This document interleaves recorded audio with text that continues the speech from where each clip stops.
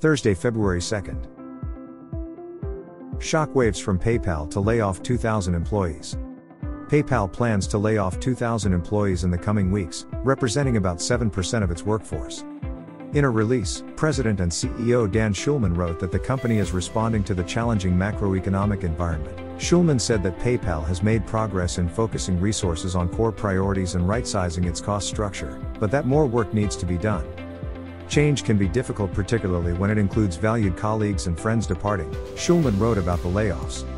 We will face this head-on together, drawing on the unparalleled scale of our global platform, the strategic investments we have made to strengthen our core capabilities, and the trust and loyalty of our customers.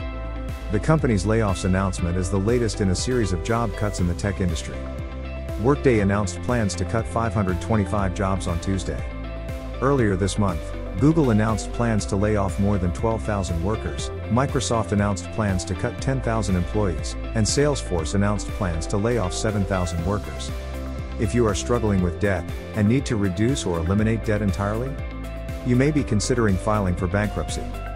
For a free consultation, call us at 626-338-5505, where a member of our knowledgeable staff will be more than happy to assist you with any questions or needs you may have.